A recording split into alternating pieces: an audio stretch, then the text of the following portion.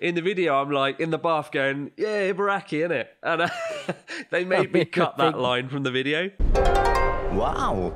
Hello and welcome to the Abroad Japan podcast. Probably the best way of learning about life in Japan without actually being in Japan. I'm your host, Chris Broad, and we're joined as always by England's top Japan enthusiast, Mr. Pete Donaldson himself. Pete, how the devil are you doing? What's going on over there? Howdy, Chris. Something terrible's happened. Oh, you've unsubscribed to Abroad Japan? No. But I sometimes nearly do that to a lot of people, though. Sometimes I'll unsubscribe or I'll sort of unfollow them on Twitter by accident. Wait. I hope I hope you've hit the notification bell on YouTube, Dave, Pete. That's the only thing what us is the YouTubers difference? want now. What's the difference between subscribe and notification bell? Yeah. These days, YouTube just shows you whatever it wants, right? You have got to, and even if you're subscribed, it doesn't mean a thing. You've got to hit subscribe and then notification bell. And but does that mean that the notification will go ding, ding, ding, ding, ding wherever I am on the internet? Say Chris Broad's dropped a new cut. No, probably not. But like basically means when I release a video, you'll get notified about it somehow. It might be an email, little notification pop up on YouTube. I don't know, but you'll know about it. And it's kind of got more important now that YouTube just censors and just chooses the content it shows. It's kind of made subscribing redundant in many ways. So I've really got to push my subscribers to do it. on the Abroad Japan podcast channel as well. I know. It's suddenly redundant. The fun out of that. Well, so you hear that, guys? Click notification the ding-dong bell. Click the notification bell for crying out loud. Click there, forever hold your peace for crying out loud. I really like that. Hit the ding-dong bell. No, what's so bad, what's so terrible, Pete? You haven't actually told us Chris, my dream of importing a Toyota Century is hanging finally in the balance. Balance. Why? We were Got so the close. car. It made its way to the ship that it was going to go on. It was going to make its way. It made its way to whatever port, Yokohama, I think. It made its way down to Yokohama, and they sent me a couple of pictures, and I'm like, right, that was not one. couple of lights on the dashboard that were not in the original pictures. And my question to the man saying, everything works in it, and you know, everything works in it. In it, everything works in it, and he said, yeah, in it does. And so I bought the car, and then suddenly, when the guys who were importing it, the guys who were putting it on a boat, they take a couple of pictures, and they're like, couple of little lights on, the old engine light, and the old couple of other things it seems to be flirting with. So I went, what are you doing? You said everything worked. It was fine. It's after the engineers have stepped in. They've had to. I mean, to be fair, I've already paid for the car. By rights, that company should be just popping it on the boat and going, see you later.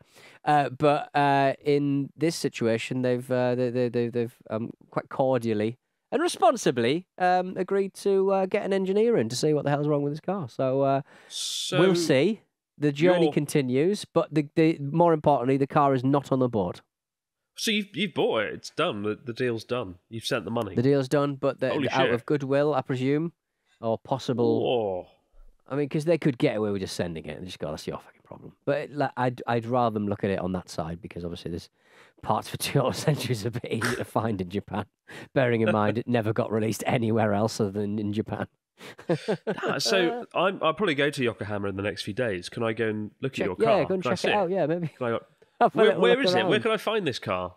How do I get it? Just at the port, I guess. Well, I presume it's next to a big bloody boat. That it's not got slash the tyres. I'm going to slash the tyres and break the mirror. So when it arrives, it'll be a little gift from me. I was like, what's going on there? So they're looking into that really. It's very exciting. How long? But that's insane. Like, how long does it take to get the car from Yokohama to the UK? That's the longest journey. Like one of the world's longest journeys, like Yokohama to Southampton. I think it might be a month. It might be 2 months, but I think it's in between a month and 2 months. I believe it takes around 30 days. But it's not too bad. That seems short. That seems like going full pelt, but maybe not. Maybe it is 2 months. But with stuff like that, you just got you're hitting home and you just forget about it for a couple of months and then deal with the tax and the MOT registration and the installation of a rear fog light when it arrives. But yeah, I was surprised that they were so amenable to me going, can you just get someone to look at that? Because that's annoying. So, because I might be awesome. taking the ownership of that at Southampton Docks and then driving it straight to the skip and getting it crushed. That would be such a sad ending. Travel around the planet only to end up in a rubbish The scene skip. would be typical. The scene is so typically Donaldson, but I'll take it. You never know. You might open up the car, like the trunk or the boot of the car when it arrives. You might just find Carlos Ghosn just sitting in there. Hiding out. Yeah, somebody who... Find Carlos Ghosn himself. Probably not a bad place to hide, really, I guess. A nice, spacious car boot. Can you imagine? On a roll-on, roll-off ferry. Escape Japan in style. Take 10 packets of energy jelly, hop in the trunk of Pete Dawson's car, and get sailing for a month around the planet. And a whole load of poop. Oh, God. Oh, you've ruined it. But yeah, looking forward to seeing that. That's going to be amazing. So it should arrive in time for Christmas, in theory. The ultimate gift, right? The ultimate gift, yeah. A trip to the Toyota specialist to find out what's happening. What's happened to it? Oh man, dear. But that's cool. I didn't fill you in on Natsuki's event that happened a few weeks ago. It was good. That's right. I saw you kind of like coming around the corner in a video, and it looked. I mean, I would say that when you are doing your own filming, it looks all professional stuff. But when someone else is filming you at an event that is not your event, and you've remarked yourself that you had a bit of the musk about you in previous years. But you do look like Elon Musk cutting around Twitter, just walking around going, what have we got here then? What's going on? It just felt like you were like kind of you'd been pulled out of a meeting to have to take a picture with Natsuki and his crew. Yeah, I came back from the bathroom, turned the corner, and the whole event had stopped to take a photo. And I came round the corner, and they're all just sitting there in silence. And I just went, a jump scare, and it was horrible. But it was a good event. I saw, I was late because I was doing this podcast. I missed the all-important Q&A with Natsuki and Joey, and they did Too Much Volcano. I missed that. But I made them do it again, and it was quite surreal watching Natsuki and Joey bash out a cover of Too Much Volcano. I say cover, they're the real band. They're the real band, aren't they? I saw them do it. I saw them perform it in front of 60, 70 people. It was really cool. It was good fun. Glad I went. I think Natsuki enjoyed it. He sold a lot of I don't know if I have. I do have something. Keep talking. One sec. Okay. Well, Chris is leaving the camera shot that I've got here on a recording device known as Riverside. It's a product that we use to record podcasts over the internet. And, here he is. For those of you watching on YouTube, you can see it's not even in focus. Is it a fridge magnet or a sticker? I don't know what it's like. It must be a magnet or it's something. Has it got like a little stand that you sort of stand it up on something? Yeah, it's like a little cutout. Yeah, it's a plastic cutout of Natsuki and I from Mount Fuji from the summit. Nice. And it says July 26, 2023, 4:54 a.m. at the summit of Mount Fuji. We climbed Mount Fuji. What a wonderful sunrise. So fucking sunshine. So you do see these things. I've seen like quite a lot of Japanese wrestlers that I follow. They have these little sort of stand-up like cutouts of themselves, and they sell them after the show. And I guess it kind of sits on your desk, and it reminds you of someone you know on the internet climbing Mount Fuji, I guess. Yeah. Nobody bought them though. But oh, okay, good. Brilliant. I felt a bit bad. So I'd buy one of them. I'd happily put my hand in my pocket for that. Lovely. Well, Natsuki turned up with lots of this merchandise, these dodgy plastic cutouts. Bits and bobs. And then Ian, who was running the event and doing the whole thing for Natsuki very kindly, he sold some posters of Natsuki that he had made that were very well made and extremely well printed. And I think Ian made a pretty penny selling those posters, and rightly so. Ian took the time to create the artwork, sell the posters, run the event. But I remember seeing Natsuki, and he was like getting people and being like, no, you buy this, and like gesturing them to come to his table and buy stuff from him instead of Ian's poster. It's quite an amusing sight. But it went well. I think they had a lot of fun. And I think Natsuki's threatening to do another event in the near future. So we shall see. Good. Oh, well, he'll one up himself, and he'll sell like big cardboard cutouts that are like the size of like a human, maybe, of you two at the summit of Mount Fuji. Fantastic. That'll be good. I've still got the Ken Watanabe cardboard cutout lingering in the sitting room by the window, and it jump scares everyone that sees it. But we got a story this week from Pepe. He says, "Hello, Senorito Chris, and Amigo Pete. Greetings from Pepe from Mexico. I'm a long-time fan, recent listener, viewer of your podcast. Today I bring you the most peculiar story from my first trip to Japan. The story took place just outside Osaka Castle, where my best friend and I were chilling around a vending machine, having some Bacardi Sweat and admiring the astonishing view, when suddenly a curious Japanese man wearing a baseball hat approached us to make some small talk. He asked us where we were from. We both enthusiastically said that we were Mexicans. To this statement, the man gave us an astonished and really happy look and proceeded to take off his hat to show us a tattoo on his forehead that said Los Zetas in a stereotypical gang lettering, and said to us in broken Spanish, Yo soy uno... I can't do it, it's the British accent. Yo soy uno Zeta amo Mexico. I'm a Zeta, I love Mexico. To give you context, Los Zetas are one of the deadliest, most powerful and cruel cartels that operate in Mexico. Of course they are. So when he told us that my friend and I, we just looked at each other in a bit of confusion and fear as we happily yelled out, yeah, Los Zetas, woohoo, and we high-fived and friendly hugged him, just in case he was indeed part of the criminal organisation. After that, we probably said goodbye and rushed to the station, hoping that he wouldn't follow us. Thankfully, he didn't, and we all ended up as a quirky, funny story. To this day, if I haven't lived this story, I would find it pretty hard to believe. But thank you all for the content. Hope you find the story entertaining. All the best, guys. Pepe. That is quite random.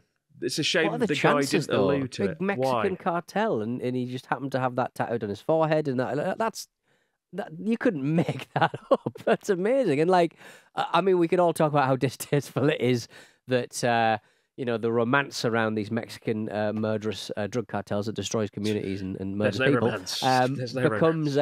becomes like a bit of a brand eventually. Remember there was I think the first foldable smartphone from Samsung, the old Z Fold 1, I think. Somebody who's the big narco guy who spent more on rubber bands than anyone in history to do up his dollar bills. He was the subject of Narcos, the TV show. The big guy. I'm not sure. The main I'm not into my guy. crime. Anyway. The main guy. Anyway, I think when he died, Carlos something or other. I don't know my cartels very well, but anyway, when Carlos he died, when he was Wolfgang. Carlos Game, he's back. Carlos gone, not Carlos gone. But when he was assassinated, obviously his legend becomes bigger and bigger, and they started selling branded up phones with his face on. Oh my god! And selling them as like a not as a Samsung Fold. They sold it as insert name of his cartel, effectively, or his name. And it's just interesting these kind of really horrible companies become brand names because it's cool and sexy and people enjoy playing Vice City on the PlayStation. Yeah, I mean, whatever next? We're going to be putting fucking war criminals on the phone.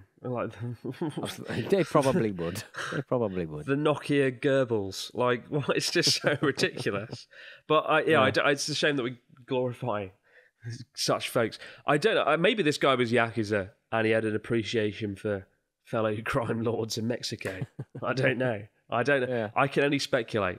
But I imagine there's a good chance he was probably affiliated with some Yakuza outfit, right?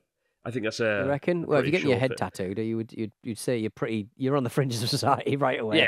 Yes, you are. Yes, I mean, you are. And I guess if you're having and I know this from visiting onsens and swimming pools and stuff, and I'm not allowed to swim in them because of my tattoos on my legs. Out of leg versus forehead, forehead's way easier to cover up in an onsen because you just fold your hair forward, couldn't you? He was wearing a baseball hat. Hat. Yeah, you'd be fine. Yeah.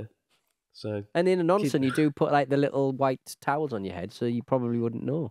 Yes, you stick the tattoo. little hand towel on your head, right? Yeah, exactly. That's probably why they're doing it, because they've all got head tattoos. They're all part of the crime gang. My lord. Yeah. But that's a cool story. I love those little run-ins. Yeah. Those are the stories that are just epic. They're really cool. But you never know. You never know who you might meet on your travels around Japan. But what is the story of the week, Mr. Donaldson? Fill us in. What's going on in Japan? I'm guessing, I understand it's something to do with Japan's ugliest prefecture. It certainly is. Ibaraki. your friend and mine, Yay. the Ibaraki boys and girls, has reclaimed the dubious honour of being the least attractive of Japan's 47 prefectures, according to an annual survey, 1 year after losing its title to Saga Prefecture. In the 2023 survey, Ibaraki was ranked last for the 12th time since the rankings began in 2009. Ibaraki, east of Tokyo, rose to 46th in last year's rankings, but again fell to the bottom of this year's survey as Saga edged it out by garnering 13.8 attractiveness points versus Ibaraki's 13.7. Now, this story sounds like we're reviewing how beautiful the people of Ibaraki Prefecture is.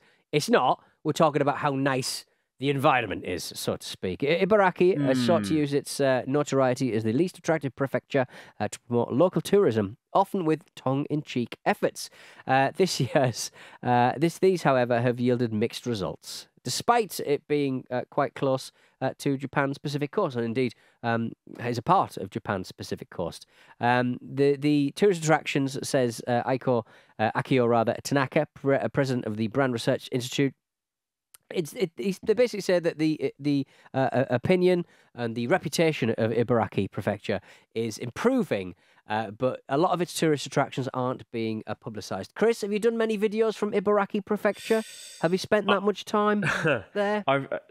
Funnily enough, I did a video in Ibaraki 1 year ago on the second channel, Chris Abroad channel, and at the time, I think Ibaraki was ranked either the first or second least attractive prefecture in Japan, like it is now. Yeah. And they wanted me to promote Ibaraki. It was a sponsored video, but from Ibaraki. You know, they wanted to try and improve the image. And in the video, I don't know that we did that to the places they lined up. We went to a glamping place. That was lovely. It was a cabin in the woods, forest, had a sauna. It was lovely. Although, you could kind of do that in a lot of places in Japan. Next up, we went to an abandoned school that had been converted into a place where you could learn how to make soba. That was kind of interesting, making soba noodles. And then there was another abandoned school. I went to no less than 2 or 3 abandoned schools in one video. Yeah, and this was this is a state-sanctioned Ibaraki video. And this is what they did. They just led me to various abandoned schools. And, looking back at it, I think they could have done a better job choosing where we went. But in the last place we went in that video, it was the second abandoned school. And they had this very unique bath. And it was some places in Japan are very proud of their hot springs, the fresh water pumped up beneath the ground, boiling, full of nutrients.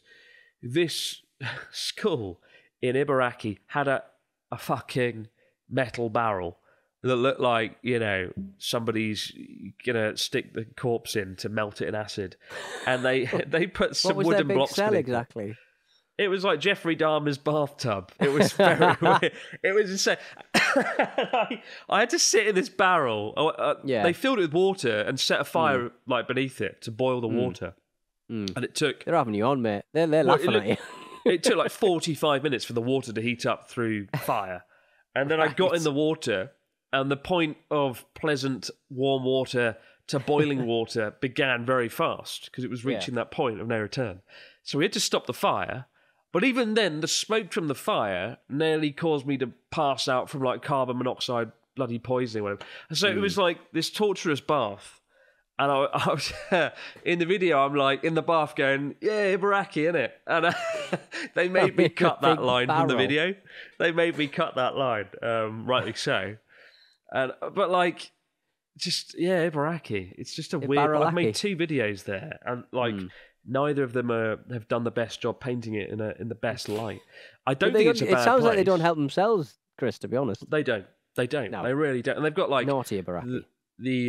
They've got the Ushiku Daibutsu, which is I think the tallest bronze Buddha statue in Japan, right? Which is very impressive. That's cool. Is it worth going there just for that? Probably not. But it is really cool to see. Have you seen the Buddha get in the barrel?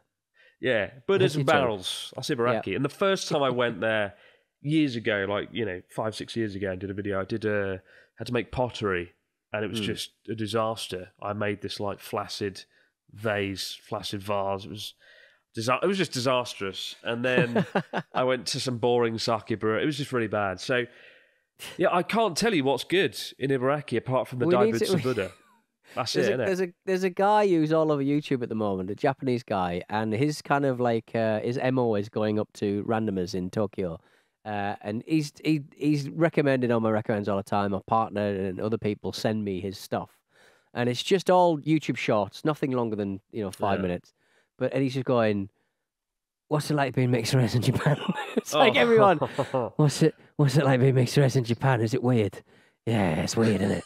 And he goes, what's it like being, what's it like, would you, and he knows his audience, he knows it's like slightly salacious, so he's just asking Japanese women, is it okay for men to sleep with prostitutes? It's just all this shit. And I understand, like, they're big hitting questions and people will like that stuff. I mean, surprising amount of women are fine with men and their partners just sleeping around with sex workers, which, fine, sex work is real work, but interesting vibes. Interesting. It just sounds like men in Japan and their sexual desires just very much. It's just a pain in the arse. I'll go out with you, but I just can't be out. Just got to see a sex worker. I can't be bothered. Can't be bothered with that side of things. You're weird. You're strange. What he needs to be doing is going to Ibaraki. Clearly. What's it like seeing a mixed race sex worker in Ibaraki? It's bad. But this guy's huge. When I was there in Ibaraki on the way back after finishing the shoot, I got pulled over by the police for not coming to a complete and utter stop at a T junction. Yes, I was sort of slowed down. My wheels were still turning, and then I went right because it's a country road. I mean, it's something that you visibility. don't experience in the UK, but you do experience in the US and Japan. They're really, really hot on the got to stop before you start kind of vibes. Nothing better to do in the fields of Ibaraki. I suppose the thing Ibaraki is most famous for is one of the worst nuclear accidents in Japan. It's a horrible story. I think it was 1997. 1999, some guys who were working at a nuclear facility producing like uranium rods for nuclear reactors. They accidentally mixed the wrong quantities of uranium, or I can't remember exactly. I'm not a nuclear physicist. I can't remember what it was they poured in, but they poured too much of the uranyl nitrate. There you go. They poured too much in, and it created a nuclear reaction. And one of the guys who was pouring it in, I think his name was Hisashi Ouchi. It was one big Ouchi. ouchie or something. Yeah, it's an ironic name, but he had just the worst possible ending, and it's I think there's a good documentary on it or a good book, but they tried to keep him alive for about 80 days, 83 days. God. They tried to keep him alive. Well, he was dead the moment he'd poured it in. The like gamma rays shot straight through his body, blew his chromosomes in half, so his body couldn't reproduce any cells. And they tried to keep him alive.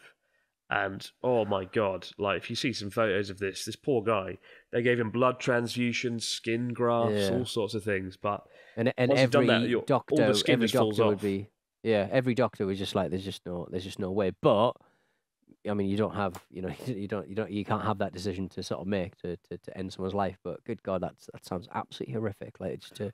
Well, I know they were trying to do their best and try and save him, a noble effort. But I think it went too far down the realms of sort of scientific, exploration and investigation. Like, how can we keep him alive? But it's a phenomenal story. I'd recommend you looking it up. It's but that, I always associate that with Ibaraki, the Tokaimura nuclear incident, and so Ibaraki. Yeah, but I'm sure there's some good things there. I know the coastal area is nice. I know a good few people from there. I just went driving. I did some drifting a few weeks ago on Ludwig's YouTube channel, and my driver. Alistair, she was from there. She was really nice. So that's the good bit of Ibaraki. Great drift drivers and a fantastic Buddha statue. But it's unfortunate that yet again, Ibaraki's been dealt the hand of being the ugliest prefecture in Japan. I think it's not necessarily the case that Ibaraki's bad. I think it's just every other prefecture has one thing that people get excited about, right? It's got one thing. And Ibaraki does not have that, unfortunately. So... And try as I might, I can't find it either. We'll be back just a moment, guys, with the stories, comments, and question in the Fax Machine. Wow. And we're back with the Fax Machine. What have we got this week from our listeners? Mr. Dawson, fill us in. Oh, sorry. I'm just recovering from looking that man. Good God. No. Dear yeah, that's going to... I've seen some stuff. I grew up in, the era of Ogrish and some horrific stuff on there. But From good Hartlepool. God. Yeah. From Hartlepool. It's what my body looks like. Anyway, it's dear worse than nuclear Candyman, reaction. Yeah, Hartlepool streets. dear at night. Candyman Chris and Pazuzu Pete. I went to see The Woman in Black quite recently, so there's the character in that looks a bit like Pazuzu. I'm currently studying Japanese and Chinese at university, and I have recently befriended some Japanese exchange students. As a representative of our nation, I felt it necessary to teach them about British slang during our outing to JD Weatherspoons. One of my new Japanese friends showed me pictures from their class. They were learning common British phrases such as, "You all right, mate?"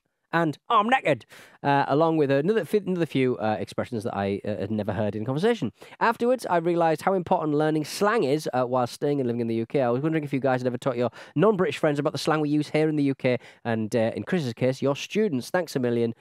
Jacob from the United Kingdom. You're obviously, Chris, someone who owned a book of British swear words that you were more than happy to share with some of the... I think your Japanese teacher at one point very much enjoyed the gift of the F word here and there. Yeah, I remember when I made the video teaching swear words to Japanese people with that book, Tadashi Fuck no Sky Cutter. What a great book. I just remember my favourite bit was where the science teacher, a really cool guy called Chonon Sensei, who spoke English very well, is just a clip of him holding the book going, "I'm trusting you with the drugs, don't fuck me over." I was like, that's cracking slang. That's important slang that you need to know. I don't think I ever taught my students like I'm knackered. I did teach them "you're right, mate," because it broke them. They didn't learn in like English class. They didn't learn that words, when you put words together fast, it sounds different. To like, we don't go, "How are you today, Pete?" You sort of go, "How you doing, Pete?" And I taught them that. I was like, we would sort of say in British English, "How you doing, mate? How are you doing, mate?" Because they just couldn't comprehend that. I'd be like, "Oh, how you doing?" Yeah. And then the conversation's done, because nobody gets taught that in Japan. So I taught them that. I can't remember what the term is for what, compressing words into like a new sound, colloquial British English. But I tried my best, and it was a waste of time, and I regret doing that. We got a story here from Juong from the land of what is this? I think John from Canada, yes. Canadian Vietnamese, maybe. Hello, Chris and Pete. With the release of Chris's new book, and as a new listener to the show, I would like to ask a few generic book-related questions. First and foremost, do you guys read books, fiction or non-fiction? Second, what is some of your favourite books? And lastly, are you reading anything at the moment? I've recently picked up Anna Karenina by Leo Tolstoy, and Anarchy by Errico Malastesta. Both are amazing in very different ways. Thank you for reading my question. Have a nice day. Pete, what are you reading? Is it nothing? Is it the Abroad in Japan book? How very rude. You don't read. I didn't realise that your book Abroad in Japan by Chris Broad in Japan was in the not Weatherspoons, Waterstones, or whatever, the pub, whatever book shop they've got. And like, you're literally sarcastic fried chicken enthusiast is the opening thing on the actual table, displaying all of your wares. Lovely, Sarcastic fried chicken enthusiast, which is lovely stuff. I'm a big John le Carré fan, to be honest. I like a good spy novel. Tinker Tailor Soldier Spy. Tinker Tailor Soldier Spy and all the rest of them. I will frequently on holiday start to read a book by John le Carré and then realise that I've already read it, and I will have read about 2/3 of it before I realise. Oh, no. So for me, it's great. I love it. I love doing that. Me. I haven't read a book in a long time, actually. I think the last book I read might have been by like the People Who Eat Darkness, the book by Richard Lloyd Parry on Lucy Blackman, the British girl who tragically murdered here in Japan, or his other book, The Ghost of the Tsunami. It's a shame. I do like reading, but I'm just broken. I'm a broken man, Pete. I cannot hold a physical book and read it for longer than like 5 minutes. My brain doesn't work. I've become like a TikTok viewer. I have not got the attention span. I don't know. It sucks. I would love to be able to read, but something's wrong with my attention span. I just break. What's the cure? I don't know. What's the cure? What's the cure? I don't know.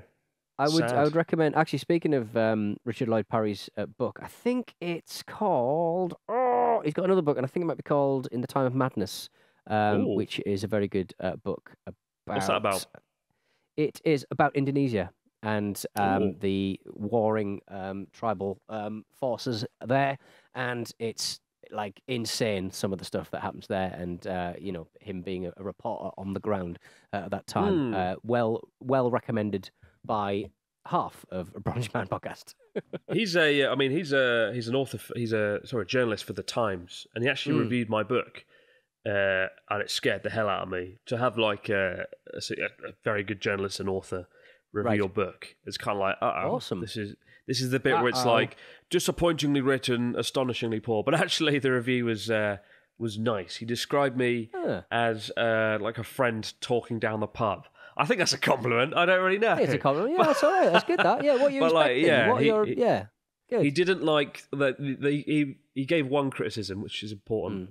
Which burned, criticize. which you carved into your arm with a knife. But it's not bothering him. Doesn't bother me. He said sometimes I descended into cliche, which I don't deny. The ending, the last line of the book is something like, "There's always one more secret lying in wait for you around the corner in the land of the rising sun." Something like that, right? Yeah. And he said, descended to cliche, which he kind What's of did. wrong with a cliche? It's a nice jacket. But keeps you warm. the very bookshop Waterstones you just talked about, going in and seeing the book, they took that quote because they loved it clearly and ran with it. And it was when I walked in, that was everywhere. There's always one more secret lying in store around the corner in the land of the rising sun. I don't know, but I was very relieved when that review came out. My heart skipped a beat when I saw that he reviewed the book. So yeah, it's nice when someone you respect and appreciate like returns. That's amazing. The compliment. He's a hell of a writer.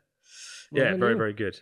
We got time for one more question. He says, "Hi, Cronky, Chris, and Picari Pete. Last time I was in Japan was back in 2006. I went to Edo Wonderland. Edo Wonderland. Oh, Edo Wonderland. Boogie Wonderland. I started every day of the cycle with Connor. When I did that cycle, I started every day with that song on my bike. It was the first song I listened to, Boogie Wonderland. It's the ultimate way to like get fired up before you want to break your legs on a bicycle.